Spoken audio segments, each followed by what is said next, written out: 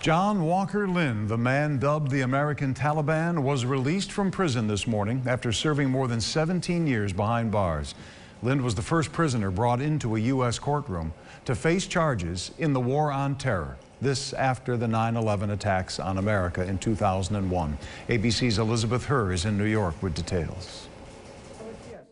This morning, the man known as the American Taliban, John Walker Lind, is once again a free man, walking out of an Indiana prison after serving 17 of his 20-year sentence. Released early, according to authorities, due to good behavior. Lind converted to Islam as a teenager in California, then left for the Middle East in the late 90s, even meeting Osama bin Laden at an al-Qaeda training camp. Lind was captured during the U.S. invasion of Afghanistan. You're an American citizen, right? Yeah. Well, right now you are a prisoner. In video taken by Afghan intelligence obtained by ABC News,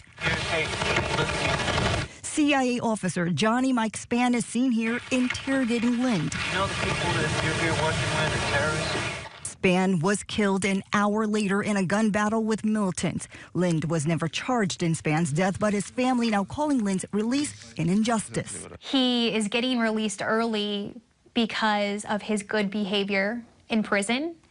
And for my family, terrorism does not equal good behavior.